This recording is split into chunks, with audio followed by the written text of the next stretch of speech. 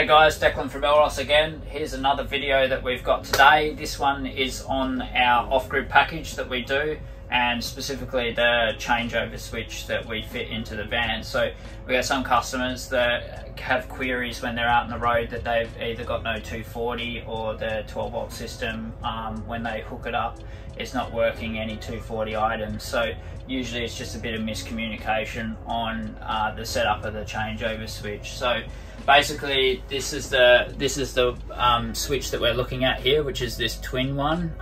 This is the changeover switch in itself. It's pretty simple in its operation. In the center here, this means that it's off.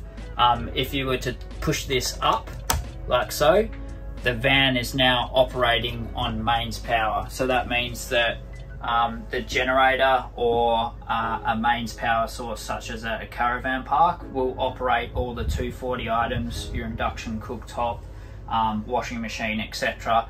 They'll all just operate off of the generator or the shore power that you're connected to. If on the reversal, you're off grid, you're on the beach, you still want to use your induction cooktop, or you need to do a load of washing, or you simply need to plug your laptop in, and you don't have a generator source, etc. All you simply do with the mains changeover switch is you switch it first to the off position, and then you go down to your inverter place.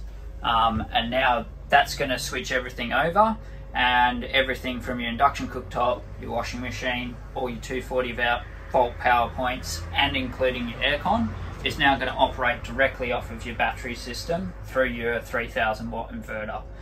So it's always key to make sure that if you are wanting to use it off grid, that you need to have this in the downward position, and also that you push this button over here, which is your red arc inverter remote, which will switch on the inverter. Now that's a key element there where a lot of people get confused and they forget to do.